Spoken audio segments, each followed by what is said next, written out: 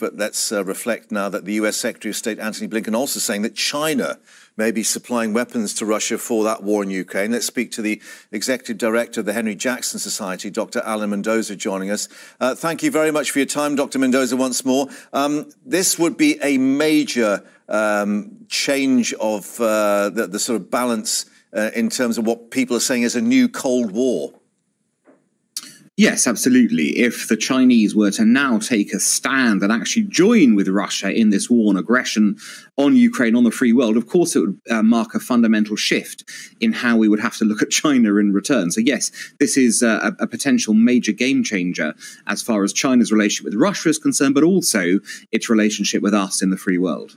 Yeah, what would China gain from it? A lot of people thinking they've got enough on their plate with Taiwan in terms of their relationships with the United States, apart from opening up a difficulty on two fronts, if it were.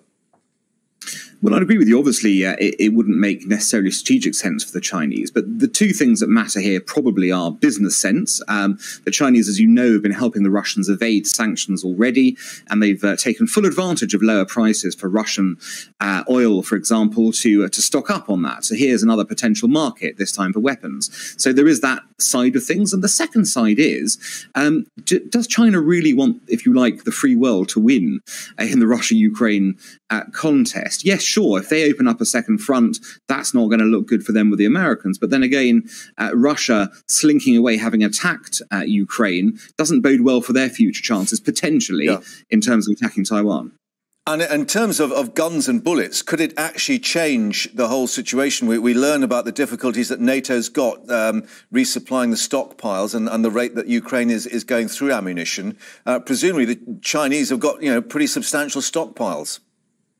Well, they've got a very large army, and that army has obviously lived off of a very large ammunition dump as well. That could easily be transferred, and you're right. That would make a significant difference, A, to Russia's ability to actually prosecute the war, but B, this whole question of being able to resupply the Ukrainians. Now, it wouldn't be on its own the end of the war in one fell swoop, but it would make the Ukrainians sort of battle a lot harder than if the Chinese didn't get involved.